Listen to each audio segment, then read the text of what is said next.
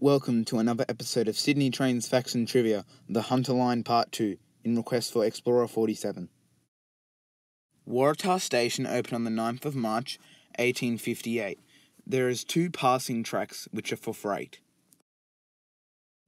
Warrabrook Station opened on the 23rd of October, 1915. This station serves the University of Newcastle.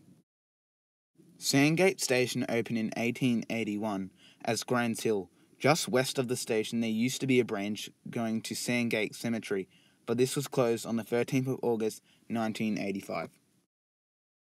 Hexham Station opened on the 1st of August 1871. This station used to have a brick building, but then replaced by a bus shelter on May 1993.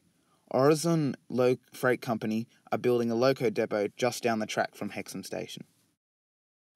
Taro Station opened on the 1st of August 1871. Platform 1 only fits 2 carriage trains and Platform 2 fits 4 carriage trains. Beresfield Station opened on the 31st of July 1925. On the 23rd of October 1997, a freight accident happened at this station where a freight train rear-ended another freight train, injuring 6 people, 2 commuters on the platform, a freight driver, another freight driver, and the assistant who was in one of the locos.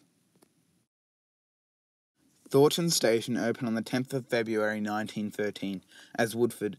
It changed its name because of the station on the Blue Mountains line named Woodford, and people thought it might cause confusion.